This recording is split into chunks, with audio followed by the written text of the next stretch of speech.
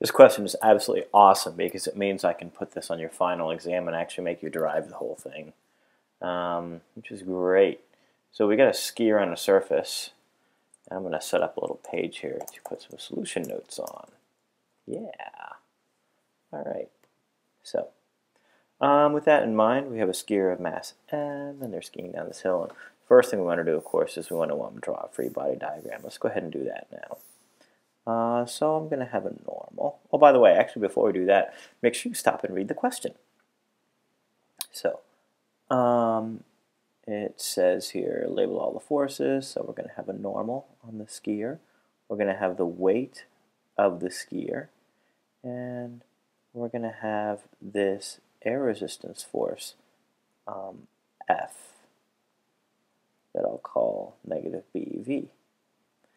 And that's basically how this is going to work. So that's how we label all the forces. Now here's the thing, let's actually write the differential equation that can be used to solve for the velocity. Let me actually go here to the second page and draw a more detailed free body diagram. So I have the normal force, I have the weight, I'm going to have negative BV, is that right? It is negative BV. And let's talk about this. I'm going to have two parts to this force. I'm going to have mg sine theta, and I'm going to have mg cos theta. And so I have n minus mg cos theta equals 0. Now, as far as the skier goes, I'm going to have mg sine theta minus bv equals m times a.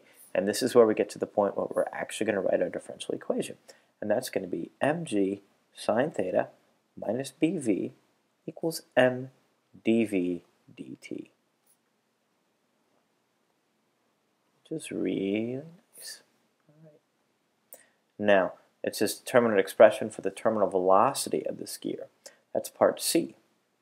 So for part C, again, we remember that at terminal velocity, a equals 0. So we're going to have mg sine theta minus bv equals 0.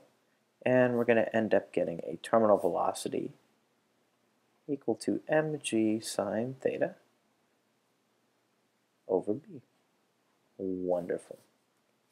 Now, in the next part, I'm going to actually help you set up the equation to solve the differential equation.